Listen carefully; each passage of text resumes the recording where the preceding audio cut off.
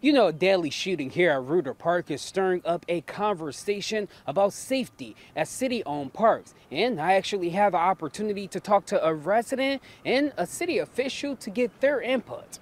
Take a look. The whole thing is sad. K-9 officers combing through the grass of Reutter Park nearly 24 hours after Lansing's third homicide of the year.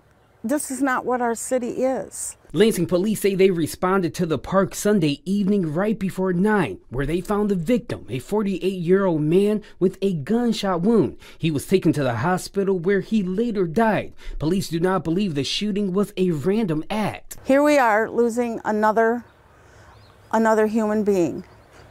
For whatever the reason was, it was silly. Nancy Mahlow is the president of the East Side Neighborhood Organization, a group that spends a lot of time trying to keep Lansing Park safe. She's wondering if this shooting could have been prevented. And one of the things that I'm a huge advocate in is more lighting and cameras.